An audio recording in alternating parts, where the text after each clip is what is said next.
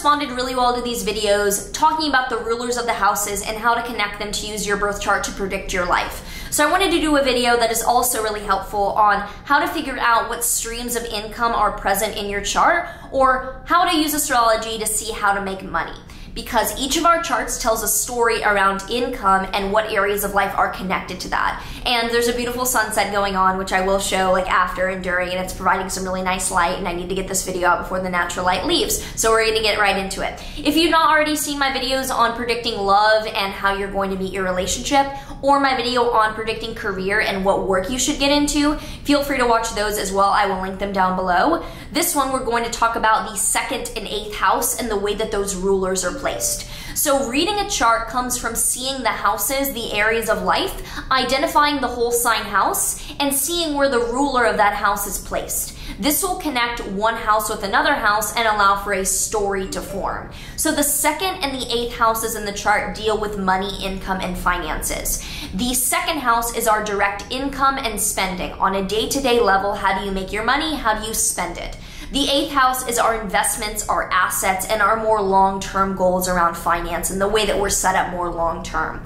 It's things like your stock portfolio, your crypto holdings. If you own art or any jewelry that you see as an investment, that can be the 8th house, as well as taxes, loans, debts, and money you owe to other people. So any planets in the 2nd or 8th house can describe that situation for us. If you have Venus or Jupiter in the 2nd or the 8th house, it can show a strong financial setup either around income or around your investment portfolio, versus if you have Mars or Saturn, it may show either more challenge or a more conservative mindset that you have around these things. And it depends on your chart whether or not this is like challenging or really constructive for either of these. For example, if you have Venus in a night chart, that's going to be more positive, Jupiter in a day chart, that's going to be more positive, Mars in a day chart is going to be more challenging, Saturn in a day chart is going to be more challenging. So the first step that you can look at for the 2nd and 8th houses is seeing if you have the more growth-oriented planets or the more challenging planets in them.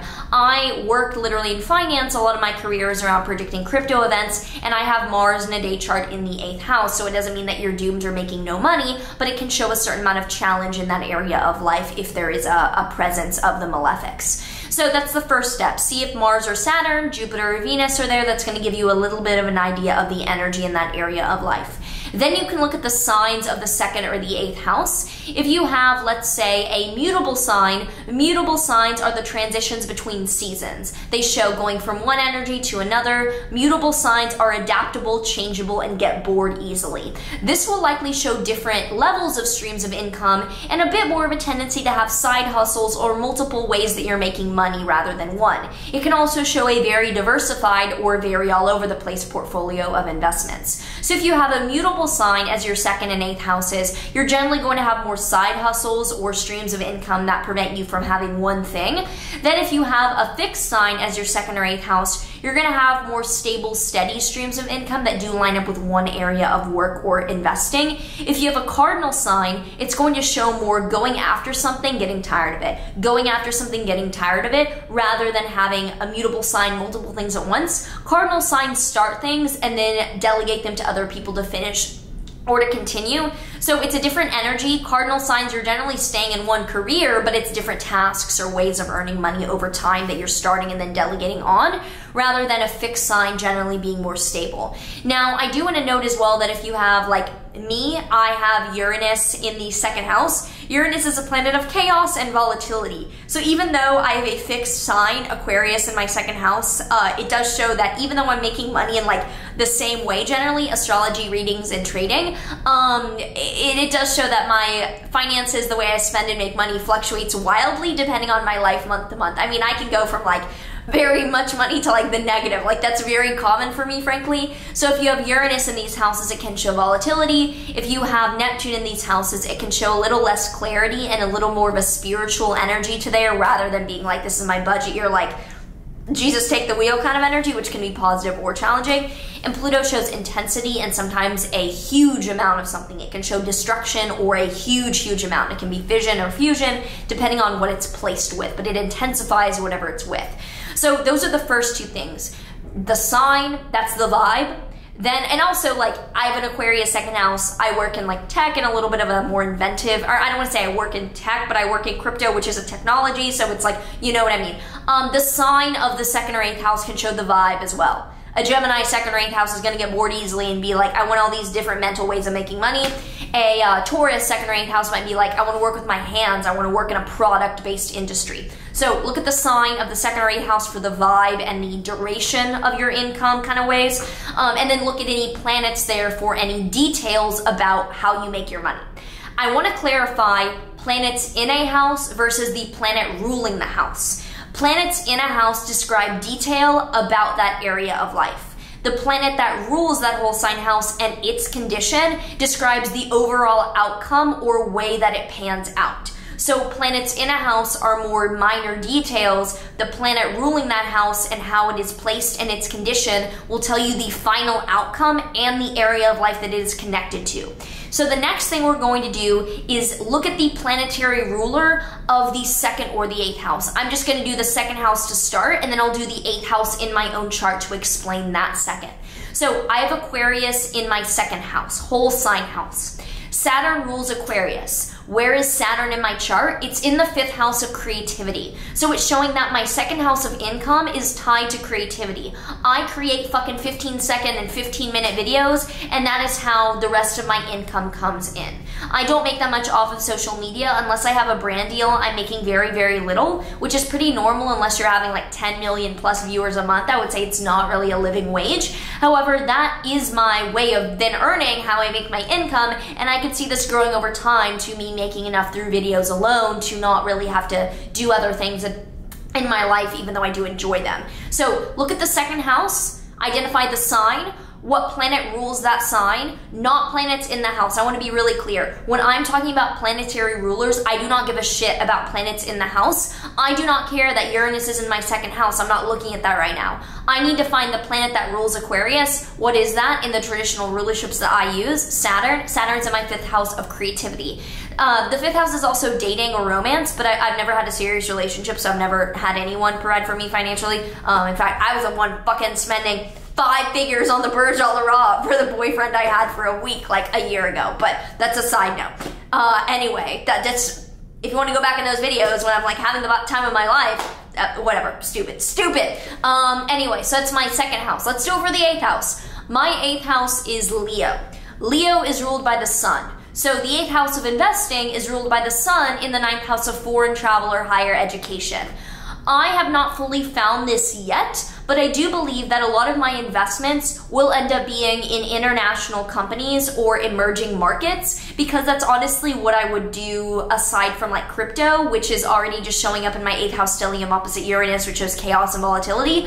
I would say that having the 8th house ruler in the 9th house shows that investments and value comes from looking in other markets, and I've had much more financial success when I do any business with other countries. Anytime I like I was in Berlin and Athens a lot this summer. Literally anything I started or began there, investment or company-wise, blew up significantly more than anything I began here in New York or whatever. And that astrocartography is involved in that, but definitely shows that my 8th house of investing is lining up with my, or the ruler is in my 9th house of foreign travel and higher education. I also have something called mutual reception, where the ruler of my 8th house is in the 9th, and the ruler of my 9th house is in the 8th. So Mercury rules Virgo, it's in Leo. The sun rules Leo, it's in Virgo. This shows a really strong connection between the two, which I think just further exemplifies. Also investing in my education early on was like really, really important for everything. I loved NYU. I loved NYU. I think that the philosophy department taught me literally how to think in a way that was constructive now for videos, making arguments, etc. So that is the 2 houses, and seeing where the ruler is placed will allow you to delineate it. So look at the sign of the 2nd or 8th house, identify the planet that rules that sign, see what house that's in. That is how for the 2nd house you're making your direct day-to-day income, and for the 8th house where you might have your investments or longer term assets tied into. I do want to clarify as well the career houses versus the money houses, because not everyone's career is going to be their main source of income. So if you're looking at where your 10th house or where your midheaven ruler is from my previous video, that might be different than where your second house or 8th house ruler is. Because of this, it might show that you have a career in one industry, but it's a certain part of that industry that ends up being your income stream. So for example, I have the ruler of my midheaven as Mars. My midheaven is Scorpio, ruled by Mars. It's in the 8th house of investing. So for me, it's fairly simple that it shows career showing up around money or around finance. If you have your 2nd or 8th house ruler in the 10th or near your midheaven, it is pretty clear that the way you have your day-to-day income is probably the way that your job is like providing for it. That's clear. It does not mean that you have to make money in a totally separate way if your 2nd and 8th houses are not connected to your 10th house, but it might specify the role or the department that you're working in that industry that does create your career. As well as you might get money from inheritance or from a partner more than your career, and you may not even have a career that involves making money if you work as like a stay-at-home partner, that kind of thing, or raising the family. So I hope this helps clarify. This was a fast video. I got a lot of info in. I know people are going to complain about me speaking quickly, but I have a lot of videos to get out before natural light dies down, and I think it's better for you to turn me on to 0.5 speed than have some bitch who takes fucking forever to like talk and to say things. I get so fucking annoyed at slow talkers and just slow, like the videos, unless you're Ben Shapiro, I have you at 2x speed. If you're Ben Shapiro, I have you at 1x speed or 1.5x speed. I don't watch him, I don't watch any political commentator, but if I'm playing, like I watched his interview with Lex Friedman, that is a phenomenal interview. Anyway, I'm gonna do a little bit of a fit check because I have not done one in a while, and I need to get dressed and a little bit ready for what's coming up. I'm not actually gonna show my shoes because I don't feel like putting them on because I have a reading in a little bit, and I don't wanna put shoes on before my reading, but I got a couch. By the way, I got a couch. I need to reupholster it with blood fabric, but the couch is really pretty. So these are, let's put this here. This is my outfit. It is this like, I don't know if I've showed this in a video before, but it is this shirt and these pants. I know it's black, oh no, but like with my red jacket, it's a red look. A little bit of black is fine for me, obviously, because you can't wear like 100% red. But okay, this isn't really showing it as well. Let's put this on this and then walk over here. And now my camera's upside down, but okay, we're good. So this is the set. It has like flame pants and it says hot stuff or something like that. My stomach hurts like shit. I literally thought I was going to have my appendix ripped out this morning. I was taking a solid core class. I'm like, I just shout out because even if you're thin, like you still get bloated, and I'm just wearing this fucking anyway out because I don't have time to care about that. But just reminder that even if you're thin, like you get bloated. It looks weird. It looks like distended stomach heat, but something is up. I don't know, maybe just weirdness related. Anyway, the sunset is beautiful over here. Let me just show this. I should take pictures in this actually, like ASAP. Ugh, but I don't have like time. Maybe we just run a little bit late to this event. Anyway, hope that you enjoy this. That's about it. Shit.